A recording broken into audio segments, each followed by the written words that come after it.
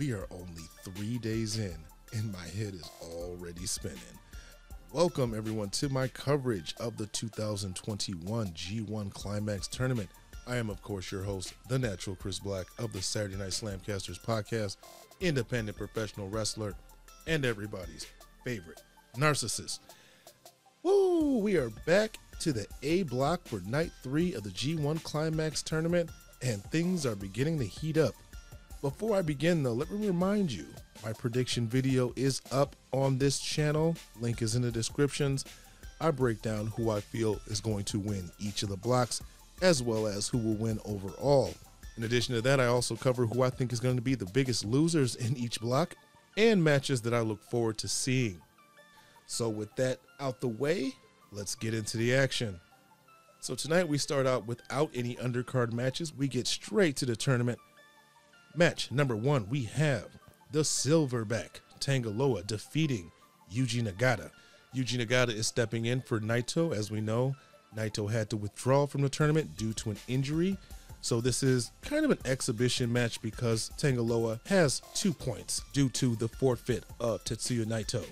So Nagata, he made him work for these forfeited points. This was not an easy win. The story of this match is pretty much younger opponent thinking that their age gives them an automatic advantage, but the veteran's experience is their advantage. Once Tanga got the upper hand, he was able to wrestle his type of match, being much more physically dominant than Nagata. Nagata, however, he's fighting back, staying alive by going after the leg and matching Tanga's physicality. Nagata tries to submit Tanga with a heel hook, but Tanga was able to put Nagata into a crossface. However, he escaped and put on the ankle lock and then transitioned into a Nagata lock. Nagata leg lock, they had to specify that.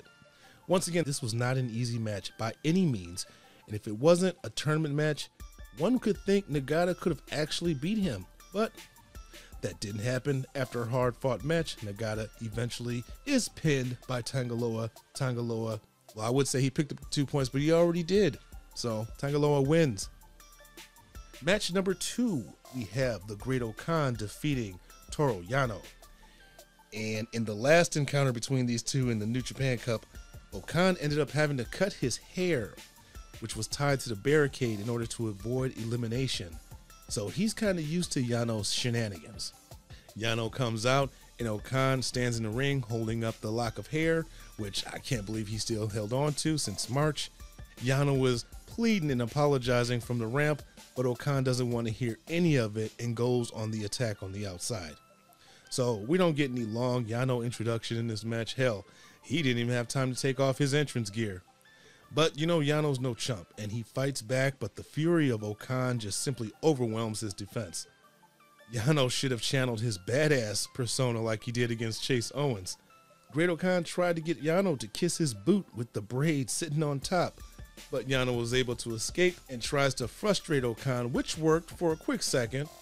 Okan pulls out the handcuffs and attempts to lock Yano to the barricade, but Yano avoids this and throws the handcuffs into the crowd. We get a little bit of corner pad shenanigans, as we normally do with Yano. The ref, he gets hit by it, by accident of course, but he sells it like it's a chair shot. Boy. This allows for the fight to go on to the outside, and Yano gets handcuffed with his own pair of cuffs, but we all know Yano has always got a trick up his sleeve. He takes out his own key, but then that's taken by Great-O-Kahn, and in order to escape, he has to tear apart and unhook the barricade in order to escape just in time. But after all that, he still gets hit with the Eliminator. Yano is out.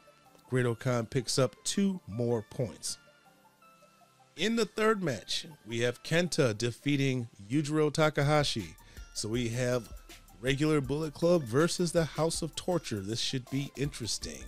I feel the dynamic of this match was pretty interesting because if you listen to my predictions video, I think there's going to be some drama going down between the House of Torture and Bullet Club. KENTA goes for the too sweet, but Yujiro just walks away. He's not trying to show any love to KENTA. KENTA is having a hard time at first with Yano, and again, I ask myself, what the fuck am I watching? KENTA eventually gains the upper hand on the outside, and at the count of 17, he pretty much has Yujiro beat. but he decides to throw him back in, so not so sure about that spot. I probably would not have done that if I was booking. Finally, we get to see the usual KENTA, who begins to just take apart Yujiro, but that didn't even last long. Yujiro regains control shortly afterwards. So now this match kicks into second gear, but I'm beginning to lose interest. I can't believe how Yujiro is beginning to look like a threat this year. And my God, this Marty ref is really bad at near falls. He counts 1, he counts 2, and there's a big delay before the kick out. It's really obvious. I've noticed this for some time now, that this Marty ref, he just is not that good at near falls. He makes it look very staged. Man, get it together. After some more back and forth action, we get a bunch of unrealistic counters by Yujiro, and KENTA taps Yujiro with the game over submission. Yujiro then offers up the 2-sweep, and KENTA does it, and they embrace. So I don't know, take that as you will. I still think there's some drama that's brewing between these two groups. All right, match number 4. Kota Ibushi defeats Tomohiro Ishii. Ishii, right away showing that he has the strength advantage, starts dishing out the punishment onto Ibushi. Shoulder tackles him. He's chopping him, talking shit. Ishii is feeling real extra confident, it seems. As they start trading slaps, open hand slaps to the face, Ibushi finally puts Ishii down with a stiff kick right to the chest. This gives Ibushi control of the match for a very short period. Ishii nails that nice delayed suplex off the second rope. Ibushi, realizing that he has to bring it to Ishii, starts dialing it up a bit, trying to beat Ishii in a striking match. Ishii blocks a Kamigoye attempt, eats a kick right to the head, pops up, and then headbutts the shit out of Ibushi. And dude is down for the count. As we pass the 15-minute mark, both men just look totally spent, both unable to capitalize after putting the other man down. They both fight back up. Ibushi nails a knee to the chin, goes for a Kamigoye, is blocked by a headbutt to the gut, but then he hits it while standing up because he was holding on to the arms, and then follows it up with a normal Kamigoye once Ishii hit his knees, and he gets the pin. So Ibushi earns his first 2 points in the tournament. And in our main event, my God, so Zack Sabre Jr. defeats Shingo Takagi. My God, this match was spoiled. Now, usually I try to avoid any type of spoilers before I get a chance to watch these matches. And as I'm scrolling through Facebook, I see one of my Facebook groups, someone posts Zack Sabre Jr. taps out Shingo. So I was kind of spoiled walking into his match, but it was still a good match, so it didn't really ruin it for me. The commentators state that Shingo in his last 2 G1 tournaments have only earned 8 points. Meanwhile, Zack Sabre Jr. has averaged 10 in his last 4 G1 tournament appearances. Shingo at first tries to wrestle with Zack at the start, which Zack is very comfortable with, and it shows. It's not until he throws his weight around before Shingo gets Zack to bail out the ring. Shingo actually tries to go hold for hold with Zack, which I wouldn't recommend, and is in control for a little bit. Zack quickly realized that he couldn't match his strength and would have to go with more technique. Kevin Kelly, possibly spoiling some more shit, asks, why has it been so long since a champion has won the tournament? Which could be him foreshadowing a Shingo tournament win. Again, take a listen to my prediction video. Zack gets away and does that neck twist thing with his legs and drops kick Shingo right to the head, getting back in control of the match. Zack then goes on a strike attack with some European uppercuts and kicks to the face. Zack, looking to have picked the target, now goes after Shingo's neck. Shingo's able to fire up his strikes. Man, they look like they got so much power behind them. When Zack tries to strike back, he's knocked right back on his ass. Zack, being the technical master that he is, however, can turn things around rather quickly if he grabs hold of a limb. Shingo even tries an STF to submit Zack, but he's able to get to the rope. They start trading pin attempts. Man, I love Zack's European clutch pin. That's such a thing of beauty. But Shingo kicks out of that one. So as we pass the 20-minute mark, Zack locks in the Clarky Cat. Shingo is in the middle of the ring. I'm thinking this must be it, but then he's able to roll to the ropes for the break. Zack starts striking the neck like Naito, softening it up for the submission. Zack is put in a Made in Japan, but kicks out at the 5-minute mark, only to get leveled by a pumping bomber, but Shingo is too tired to capitalize and try to get the pin. Zack is able to escape 3 attempts of the last of the dragon, and is able to hook his arms on the 3rd, bringing Shingo down. He transitions over into a triangle right in the middle of the ring. With 3 minutes left, Zack wrenches back on the arm, and surprise, surprise, Shingo taps out. Which, okay, I get it. It's early in the tournament. It's not a bad decision by Shingo, storyline-wise.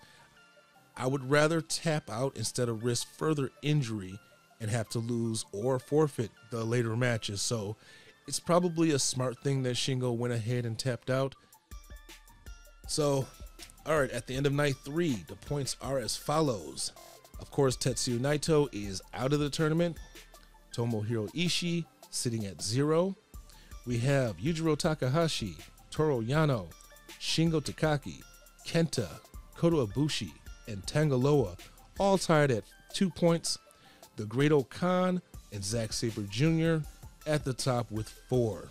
Now, of course, with these points, I'm only including the 2 points that they earned from Naito the night that they were supposed to wrestle. I'm not going to automatically give everybody 2 points because that's just going to start confusing things. So I'm just pretending that as if Naito's still in the tournament. So when they have their match with them or the replacement match with them, that's when I'll add their 2 points to the score. So that's going to be about it. So I believe it's time to take it home. I'm trying to not have these videos last too long. If you are enjoying my coverage of the G1 Climax tournament, be sure to hit that subscribe button. My goal is to get to 100 subscribers by the end of this tournament. And the only way I'm going to reach that goal is if you go ahead and hit the subscribe button. I'll give you a second to do that right now. You can find me on all social media. Links are in my description. That'll take you to my Facebook, Instagram, and Twitter pages.